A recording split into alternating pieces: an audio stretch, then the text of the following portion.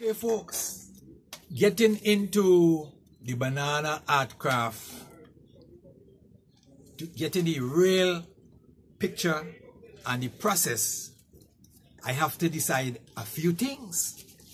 One, I have to get the raw material. Where do I go for that? And two, there are certain things that is needed to put the ideas and the pictures together.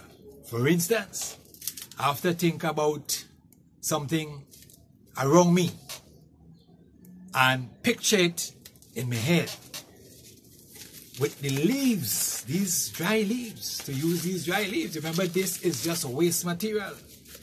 And two, I have to start to design my thoughts so that I can produce a picture that is impressive and of quality that would impress the world. So I have to get into some designing, learning how to draw things, and it took me some time to do that. It wasn't easy, but trying and changing and rearranging, I can come up with ideas. For instance, if I use this material to get a banana tree, I would have to get the different colors. For instance, this is like one color. So I have to go and search for it and put it where I want it. Remember, when I go out in the field, there are different shades and tones and textures that I have to get to present my ideas, to present my pictures. But in designing, I have to design the picture that I want more than once. First, I have to put it down as a basic template. Then I have to go and do that again to use it to draw on the banana leaves. So it takes me some time. But one of the most difficulty, I must say, is understanding the quality of these dry leaves and the colors and the textures and the tones and the shades. So over a period of time, it takes me like days to get one particular picture close to perfection. For instance, this turtle is what I produce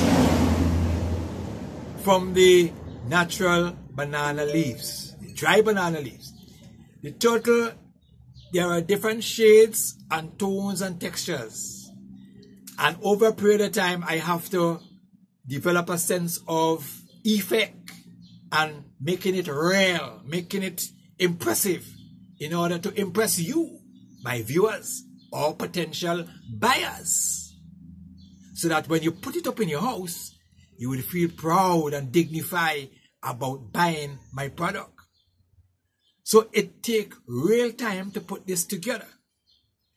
During my journey also, I need certain things to put that design together. For instance, I need things like gel pen, I need a pencil to design, I need paper, I need glue to stick it together, I need a frame to put it on, and several different things. So all these things are involved in the production of the banana art craft.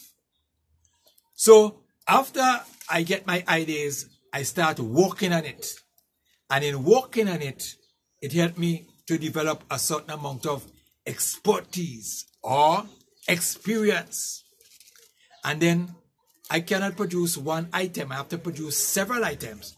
So I have to go and think and design different things to impress, because this is a competitive world. But the bottom line is, the banana art craft, the raw material is waste material. And if you recycle it, lots of things can be done. And it's a very strange material, because although it's an African traditional art, Africa shared that with the world. So it's my time now to impress you with my creativity and innovation. So remember, this is the final product. And this is my waste material I'm working on. And I'm taking you through the journey of that and educating you and fulfilling you with the knowledge. So I want you now to rush and subscribe or like or comment on my special story that is extraordinary.